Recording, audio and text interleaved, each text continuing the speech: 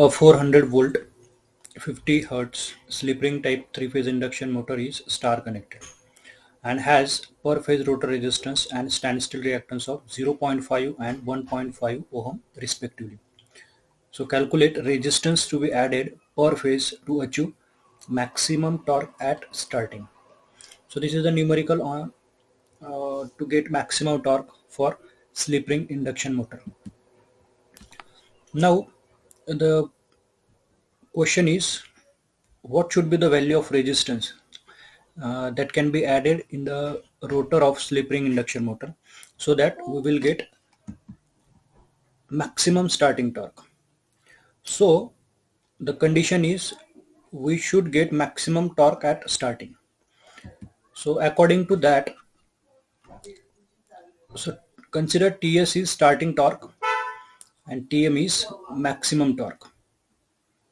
Okay, the condition is the starting torque should be equals to maximum torque. That is the at the time when the induction motor is started, at that time we should get maximum torque. So that's why the condition is starting torque is equals to maximum torque, that is TS is equals to TM. Now we have one equation, that is the ratio of starting torque to the maximum torque, and the ratio is 2a upon a square plus 1. So this is a standard equation. So by deriving the ratio of TS to TM, we will get 2a upon a square plus 1. Now what is A? So A is standard ratio of R2 upon X2. R2 X2. Now what is R2? R2 is rotor resistance per phase and X2 is rotor reactance per phase. So these are the related with rotor. So these are the parameters of rotor side, R2, X2. So basically we should know, so you should learn this equation, starting torque to maximum torque. Okay, so this question, this numerical is for 4 marks. This numerical is for 4 marks. So when you write this equation, that is TS to TM, you will get 1 mark. After that you will write what is TS, what is TM and what is A. Okay, now the question is, at the time of starting we should get maximum torque. Okay, so we will write TS up equals to TM.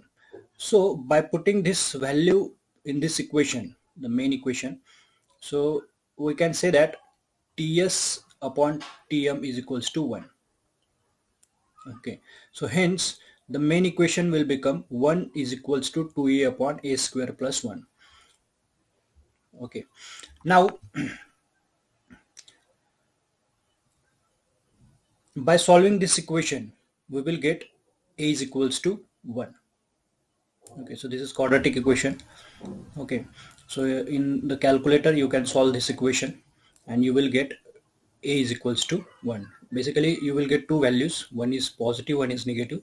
So we will consider the positive value, a is equals to 1. So you can look for the video how to solve quadratic equation. Okay, so basically this equation will become a square plus 1 is equals to 2a.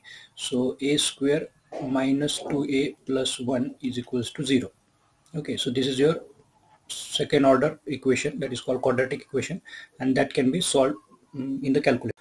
Now we know that the equation is a is equals to R2 upon X2. So this is the ratio of A. Now we have to add some resistance in the rotor circuit so that we will get maximum torque at the time of starting. Okay, so we will write here R2. Now consider some resistance is added in the rotor circuit. Let us consider it is Rx. So the new equation will become A is equals to R2 plus Rx divided by X2. Now we know that from this A, by solving this equation, A is equals to 1. So we will write 1 is equals to R2 plus Rx divided by X2. Okay, now we have the values of R2 and X2 given in the numerical. So these are,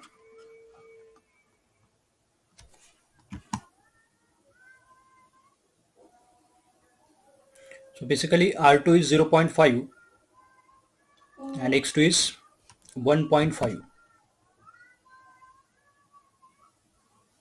So at the given resistance 0.5 and standstill reactance is 1.5 ohm.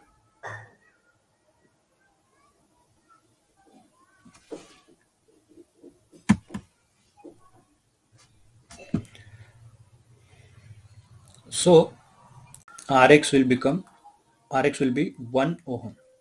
So this is the value of extra resistance that could be added in the rotor resistance, so that we will get maximum torque at the time of starting.